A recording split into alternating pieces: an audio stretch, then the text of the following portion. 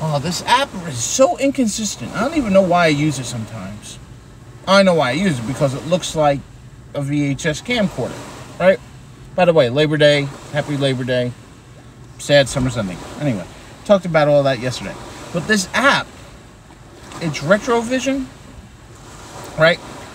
And I come out to spots like this to film the vlog because A, it makes me feel more comfortable. B, I won't have well, I can't guarantee no interruptions, but I won't have interruptions around the house, because that always happens. You know, despite the fact that I tell everyone I'm recording, can I have quiet? It seems like they intentionally have to make noise after I tell them that. And these aren't children, these are full-grown adults. It's like, come on, I told you I was recording. And the reason why I bring that up is someone asked yesterday in the comments why I don't do live streams. I haven't done a live stream in 4 years. I'd love to go back to doing live streams. I just don't have the place to do it where I can do it uninterrupted, and it's embarrassing. You know, if I'm doing a live stream and, you know, I tell people I'm doing a live stream and they just don't give a shit and they knock on the door, oh, I need you to do this and that. Oh, you're not talking to anyone. I'm like, I told you I was. It's humiliating. And I don't have another place to do live streams. And if I were to do live streams here from the phone, which is technically possible, the bill would be ridiculous, right? But anyway, moving on from that, I recently bought all the Indiana Jones films digitally off of iTunes. I didn't have any of them. And they had the first 3 plus Kingdom of the Crystal Skull for $20, and then Dial of Destiny was $20, so I figured, what the hell? Let's get them. You know, $40, that's, you know, 5 movies for $40, that's less than $10 a movie, right? So I got them, and I'm glad I did. And I rewatched Dial of Destiny. And I liked it a lot better the second time. And I think the reason why I liked it a lot better the second time was all my expectations for what I wanted an Indiana Jones film to be, the film I visualized in my head, were gone, and I was seeing the movie for what it is, not what I wanted it to be. And I think all of us as film fans and that have that problem every once in a while. We get hyped up and we have our expectations, even on a subconscious level, of what we want a movie to be. And when we see it the first time and it doesn't live up to those, whether they're conscious or subconscious expectations, we feel disappointed. But sometimes when you rewatch the film knowing, okay, I'm not getting the movie necessarily I myself wanted, and just viewing the movie for what it is, sometimes the second viewing you get some pretty good enjoyment out of it. And I still don't think Dial of Destiny was the best send-off you could have gotten, but I enjoyed it. I enjoyed it a lot more, right? And here's the thing. The second viewing, when I saw the character Helena Shaw, played by Phoebe Waller-Bridget, or Phoebe Bridget Waller, I always get her names backwards for some reason. I saw the character for as she was written, not this fear-monger, she's replacing Indiana Jones, online hyperboiled bullshit that propagated long before we even saw a trailer for the movie, right? Now, here are my thoughts on the character, having seen the character as written, as performed in the movie. Helena Shaw is an asshole, pure and simple. She is most definitely a reflection of Indiana Jones. She's his goddaughter. He cared about her to a point, you know. She definitely was inspired and influenced by him. Except she went about it in a different way. She's a mirror to Indiana Jones, and not necessarily all his positive traits. She is a thief. She's an asshole. She's a manipulator. Indiana Jones is none of these things. But you could see why she ultimately at the end does care. I don't want to spoil the end of the movie, which by the way is so much more poignant the second viewing. It's like, oh wow, this really hits. Once you get over the shock and you just like in the emotion of the characters, you're like, oh, you really feel for Indy. Like 10 times more on the second viewing, I feel. Right? Ultimately, all that's a front that she doesn't give a shit about Indy, despite the fact she's definitely influenced by Indy. Right? And yes, there are some not so subtle, on the nose indications that she is a mirror of Indy. I mean, she has her own short round with Teddy. Indy had short round. She has Teddy. You know.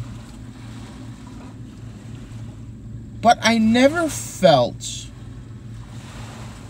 that she was outright going to replace Indiana Jones. I never bought that rumor I heard that she and Indy went back in time and she caused some paradox and she became Indiana Jones. I was like, who the fuck thought of that shit? Right? As a character, she's not the most likable character. She is an asshole. But I never felt her as a replacement for Indiana Jones. I never understood that fear. Is she annoying at times? Yes, most definitely. But compared to Willy Scott in Temple of Doom, talk about fucking annoying.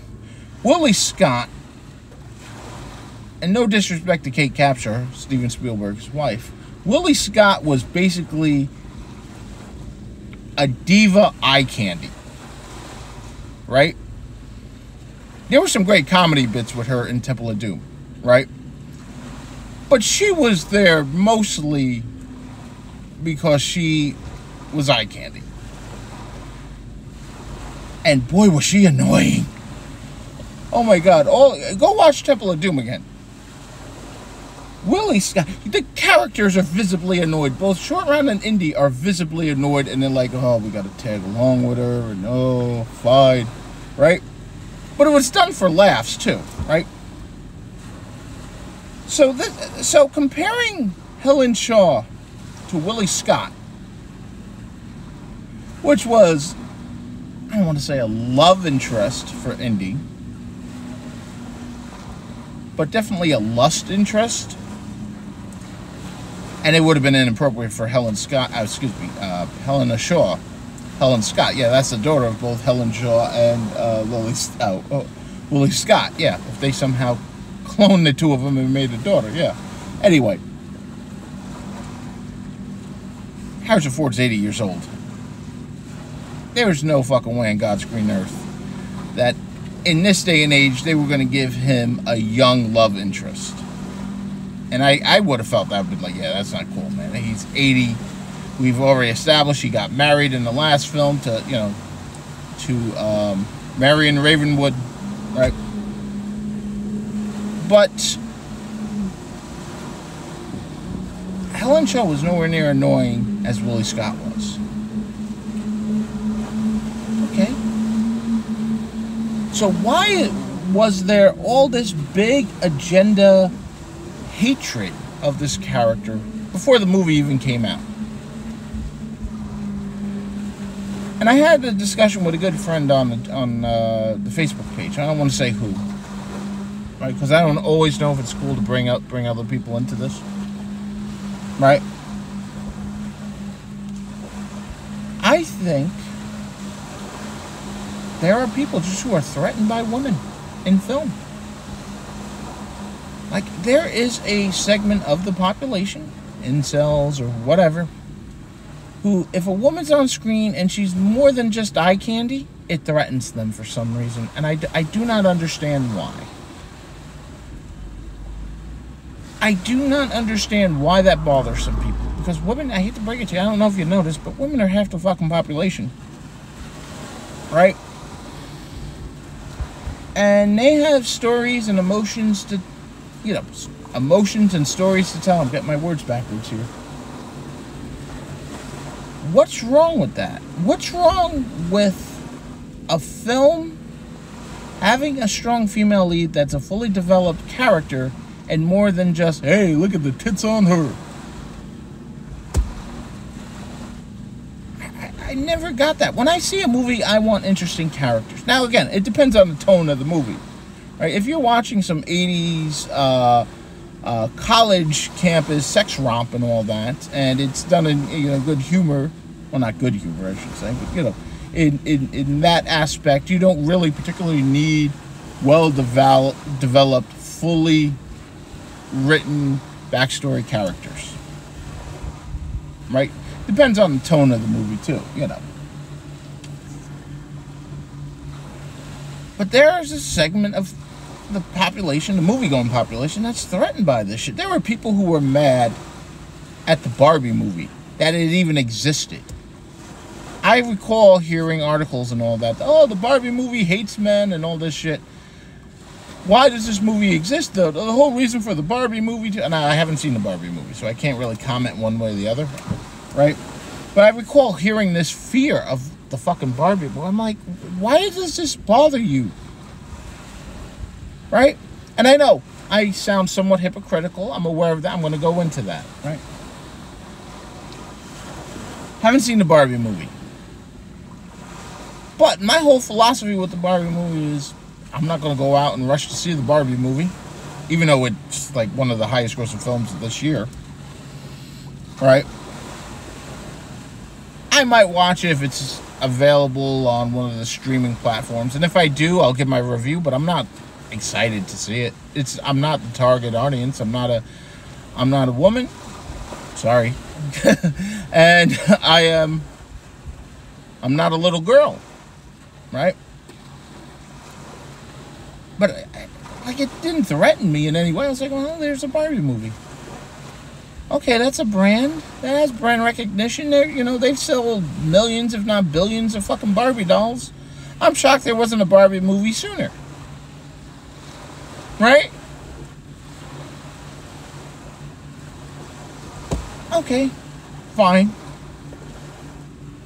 Going back to, you knew it was coming, the Ghostbusters reboot. Even, go back and watch my videos. Even when it was announced it was an all-female reboot, that was not the problem I had with the film. It was a reboot. And when you saw the film is very hypocritical. So, okay, so bear with me now. We have a movie where one of our lead characters is fired, is sexually harassed by the dean of her college. Is basically fired. It's been a while since I've seen the film, and no, I don't want to go back and rewatch the film, right? So, that character, I think, Abby or something, I forget the fucking characters' names. She's fired because the dean of the film wants her to dress more ladylike or sexy, more pleasing to his eye. She's fired. She teams up with the other women. They start the Ghostbusters. Right? Later on in the film, she hires someone who is very likely mentally handicapped, who possibly gave the worst interview. People running by, I always get, yeah. Who possibly gave the worst interview in human history, was asked to design a logo and couldn't do it. The only reason he himself, meaning the character Kevin played by Chris Hemsworth, the only reason why he was hired is because of his looks. This man is incompetent. This man should be receiving some sort of aid. Yet the woman who was fired because she refused to give in sexual harassment goes and pretty much does the same thing to the secretary of the group. And the movie passes that off as comedy. So when a female is being sexually harassed, which is never a good thing, right? It's never justified, right? That, oh, you should feel bad for her and all that. But when said female does the same thing to a male employee of hers, that's played for laughs. That's called bad writing. That's called hypocrisy. Right? And here's the other thing. Allegedly, again, I haven't seen the extended edition. And the reason why I haven't seen the extended edition, because watching the extended edition would be like, hey, Al, you want to have open heart surgery without anesthetic? No, I'm good. Right? Okay. Hey, Al, do you want to have the same open heart surgery without anesthetic, but for longer? Hell no. That's what I view the extended edition of Ghostbusters, right? The reboot, I should say. So, let me get this straight. So, you have a movie where all the men are pretty much assholes. The mayor's an idiot. The secretary's an idiot. The, what was I about to say? The dean of the college is an asshole. One of the main characters is a fucking hypocrite. Right? So we have this poorly written, poorly improv movie with all female leads. Fine. Doesn't bother me. But the fact that all four of them had to, you couldn't have one male colleague or two males, two females. Anyway, right? You couldn't have done that. Right? Because it was clearly gender swapping. Right? But then it's revealed that one of the characters, Holtzman, is a lesbian. But we left that out of the theatrical cut. Actual character development there. Actually, man, something interesting. Like, oh, that kind of makes sense about her. That's an interesting character trait. We can't have that, though. That's one step too far. What the fuck are you doing?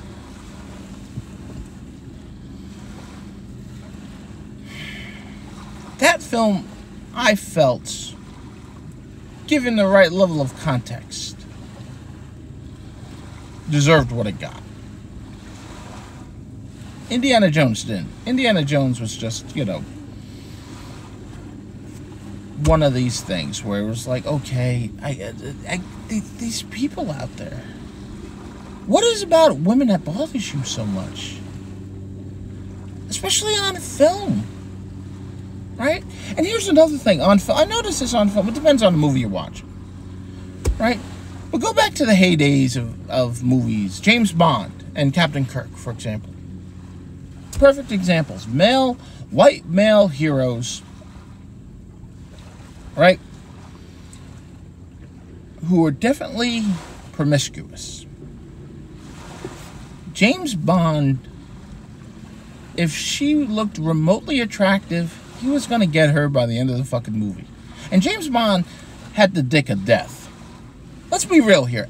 Almost every single woman James Bond has slept with throughout the entire franchise, all the movies, has died. Almost. Not all of them. Right? I think the one woman James Bond never really... Well, the two women James Bond never slept with were Moneypenny and M. Right? But if you were a woman in a James Bond film and he slept with you, that was your ass. Meaning you were going to die. James Bond had the dick of death. Now, I'm sure there are examples. I mean, for fuck's sakes, there's like 25 of these fucking movies. I can't remember everyone. Right? And James Bond clearly was going to sleep with you to get information or just because he could. Right? But that's okay. We look up to James Bond for that. Captain Kirk's even worse. Captain Kirk, you didn't have to be human. You just had to be good looking. Captain Kirk fucked green bitches. You know what I'm saying? Captain Kirk was like, ooh, she's hot. And Bones was like, Jim, She's not even human. Don't worry, Bones. Get that Super VD vaccine ready. Captain Kirk didn't give a fuck. And that's part of his character. Fine, okay. It's fiction. It's a story, right? But if we had a female character doing that, she'd be called the biggest skank, the biggest slut, the biggest thought, the biggest hoe, you name it. Right? By both men and women. Right? So if you have a female character who sleeps around because she enjoys it, that's her thing, it's viewed upon negatively. But if you have a classic male character, today I don't really think you can get away with it too much. I think to an extent you could. It's still admirable somewhat. I was watching, it's this YouTube channel, Popcorn in Bed. It's a great channel. It's a great, Carly and Kaylee, I forget their names. They watched these movies for the first time, and they did a thing on the James Bond, films. They didn't do every one, but they did a bunch. And it's two young women watching the films, right? And I love reaction channels because you get to see the movies through other people's eyes. And I think that's a wonderful thing. All right? So they're watching the classic James Bond films, and James Bond's doing some sexist shit. He's like man talk, or he's slapping women, or, I'm talking the Sean Connery Bond. And there are scenes where he's clearly after the Bond girl of the film. And even then, oh, that's just James. James does that. And they don't have a problem with this. And these are modern young women who are watching the film through 21st century eyes. And even they're going, oh, that's just how it was back then. That's just James. That's just part of the character. That's part, right? And I'm like, if they don't have a fucking problem with this, why do other people do? Right? It's a product of its era. Right? But I remember with the last James Bond film, I forget the character's name. Forgive me. But we had a black woman take the mantle of 007 in the film because James Bond had vanished or retired. I forget the details. Right? And that caused a huge fucking uproar. Oh my God, they're replacing James Bond with a woman, the outrage. And I'm like, no, they're not. They're assigning the number to another character who happens to be a black woman. What's the problem with that? I don't, it's a number. They're not changing James Bond's gender. It's not like Blofeld has James Bond on the laser. Was it Blofeld? No, that was Goldmember, right? It's not like Goldmember's the Mike Myers one. Okay, there we go. It's not like Goldfinger had James Bond on the laser table and forcibly changed his sex. Right? That didn't happen. In fact, that would be kind of interesting. After 25 James Bond films, if that actually happened, let's go with this. Let's see what happens. How does that change the character? The character's never encountered this. And here's another thing about James Bond. Even the women he did sleep with that didn't die, which I'm sure there were, right? How does James Bond not have a small country full of fucking children at this point? Think about it. Right? Where's the fucking James Bond film where he finds out the villain is actually one of his illegitimate children? I have yet to see that James Bond film. Why hasn't that happened yet? Not for nothing with the James Bond films, the way James Bond slept around. I think Q Branch was really a scientific lab to develop treatment for all the VT James Bond would have gotten. If you watch these James Bond films, and they're great films, they're great for their era and everything, it's part of the charm. If you watch these fucking films, you go, Jesus, James, she's a cocktail waitress. You're not going to get any information from her. She knows that she's just serving cocktails, for Christ. It's like, yes, she's going to serve my cocktails soon. And he's going to smack her, and then she's going to fucking die 20 minutes later. Like, oh God, James. Oh, man. I mean, you have to laugh at some of this shit. I'm saying this in humor, but I mean, you got to think about some of this shit. You go, But if you had a female James Bond who did this shit, she'd be hated. I find that hypocritical too. So it's okay for a male character to do that shit, but for a female character, oh, it's slutty, it's unladylike, it's this, it's that. And I'm like, oh, jeez, you can't have it both ways. The most sexist character I've ever seen, sexist is the wrong word, because sexist implies misogynistic, hating women. But the most sexual harassment character, Dan Fielding. Right? I am shocked the woke crowd hasn't discovered this character yet. Well, it's only a matter of time. Right? Someone's running by. I am shocked the woke, the same people who tried to cancel Judy Garland because she was forced to do blackface at 15, right? I am shocked they haven't found out about the character of Dan Fielding. Their fucking heads would explode. But here's the thing about Dan Fielding. If you actually watch Night Court, most of the women Dan Fielding's hitting on and all that like it. Oh, we can't show that today. We can't show that today. Most of them are playing hard to get. They're playing a game, right? But if you had a female version of Dan Fielding, you'd piss off everybody. It's a fucking no-win situation, right? And what about the classic episode of Night Court? This is, if you haven't seen it, if you're woke and you haven't seen this, maybe you should watch this episode. I forget the exact one, what it's called or what season it's in. There's an episode with Terry Hatcher, who played Lois Lane in Lois and Clark, The New Adventures of Superman, right? This was before that. Dan Fielding's a known womanizing character, and his boss is a little person that they play for laughs, but it's still an interesting character, right? And the boss knows how Dan is. And the boss, for comedic effect, just to torture Dan Fielding,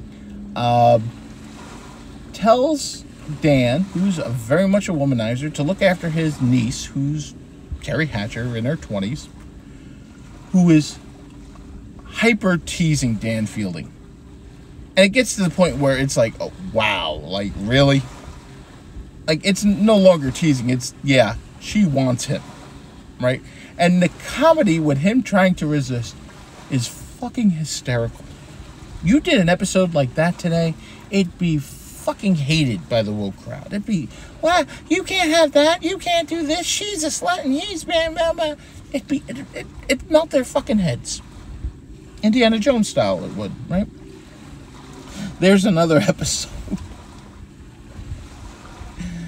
with Dan Fielding. He has to abstain from womanizing, sleeping with multiple partners. That's his character, right? That's the 80s, that's the character. Where he has to abstain, and he goes to a sperm lab. And he has to get a test redone. I forget the details. And he has to abstain. And he's fucking super stressed out, right? And everyone around him knows it. And Roz, she's the bailiff, like one of the bailiffs, goes, sees how pent up he is. He goes, "Run for it, ladies!" Right? It's done with humor, right? And all the women run, right? Then Harry, the judge, goes, "Fellas, let's not take any chances," and they go running, right? And then the elderly woman from the sperm lab shows up at the cafeteria and says, "Oh, there was a mistake. Your sperm's fine, blah, blah, blah." Right? And he's like, "You made me abstain for 2 weeks?" And it's the librarian from Ghostbusters. Right? And Dan's got a friggin' knife to his wrist. He's ready to fucking end it. Right? You gotta see this scene. librarian from Ghostbusters, this sweet little old lady, goes, I'll be waiting in the car. And Dan looks at it, the knife on his wrist. He looks at her, knife on the wrist, and goes, eh, and goes after the woman who played the librarian. And that was done for laughs. Today, your fucking heads would explode. So, I just don't get why we're at this state with pop culture where, like, it seems to be hypocritical now. Is it just me? Is this just, like, something I'm seeing? Anyway, half an hour vlog, I apologize, but it was just on my mind. Thank you so much for watching. I can talk about this all day, but I figure half an hour is enough. I'll catch you guys later. Peace.